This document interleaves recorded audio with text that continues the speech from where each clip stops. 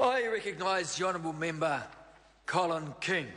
It is a pleasure to be part of the third reading of the Airports Cost Recovery Processing of International Travellers Bill, and I would like the House to appreciate that my short contribution is no reflection on the importance of biosecurity and the custom and excise side of things. The one thing that has not yet been mentioned is the cost. In each of those cases where there are efforts to start up an international airport is about $2 million.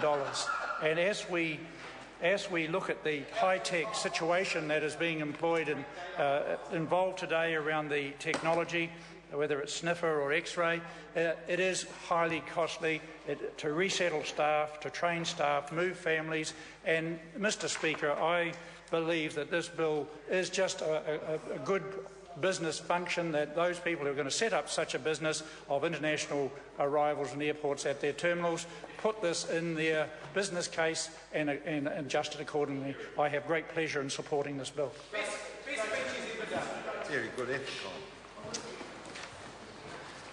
Who's this? Kia ora, Mr Speaker. I call the Honourable Member